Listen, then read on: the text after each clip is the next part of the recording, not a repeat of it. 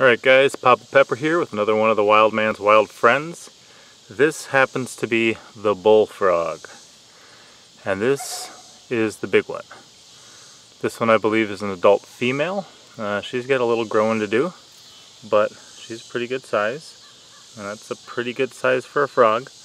Not quite as fat as those cane toads we had down in Texas.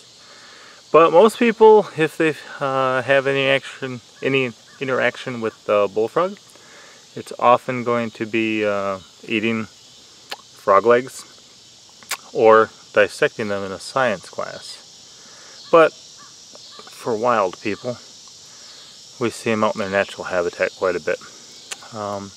One reason you can tell it's a bullfrog, size at this point, but another one, if you look at the eardrum and the dorsolateral fold there, just comes straight around. A lot of them will run straight down here. Not so with the bullfrog.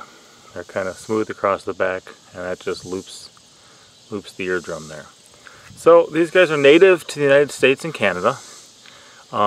Because of the popularity for frog legs and stuff like that, they have been introduced around the world. So you'll find them South America now, Europe, Asia, stuff like that. They are an aquatic true frog. So you're going to find them by permanent bodies of water, unless it's a male out in the beginning of the year, trying to find his own place. These guys will eat about anything. In fact, I had two in a bucket that was sealed. I had a small one I was going to show you. I don't have a small one anymore, so I think that she actually ate it. It's just a little one, so it looks more like a green frog or a mink frog, or more that size. But it's gone now. So these guys will eat about anything. Pretty much, if they can get their mouth on it, which is a good sized mouth, and stuff it in their mouth, they're gonna gobble it down. So insects, fish, crayfish, birds, bats, even other frogs, reptiles, amphibians. Really, they'll eat baby turtles. They'll eat small snakes. Stuff like that. And actually they do have little teeth too, so kind of comes on like a little clamp just to hold the prey still. Rodents, stuff like that too. They'll eat mice, smaller other rodents. So these guys will start life as a tadpole.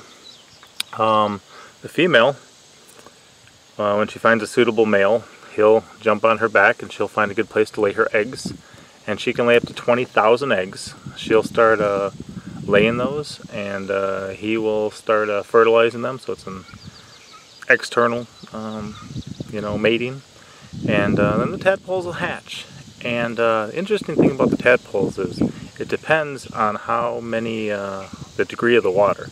If it's warm, it's a couple months that they can turn into a full-size bullfrog and come on land. Well, not full-size, they'll be smaller than this, but and then if the water's cold, though, it can take them 2 or 3 years as a tadpole.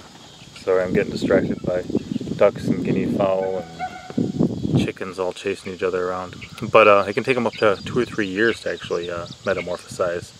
So pretty cool. I remember the first time I found a tadpole. It was huge. I thought, what in the world? But we got it. And in captivity, these have been known to live up to 15 years. In the wild, they estimate 10, but it's hard to know the age of a wild animal.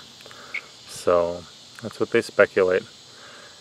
Anyway, there's a lot of things I do eat. I don't mind eating frog legs. It's hard for me to take a frog this big, this cool, and kill it myself. So I'll be letting it go, letting her start a new generation of bullfrogs. So I'll take a couple more pics of it quick and get this up in a post for you guys. One of those beautiful eyes.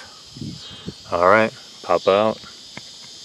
As always, I'm Papa Pepper, and I'd like to remind you, don't post for free.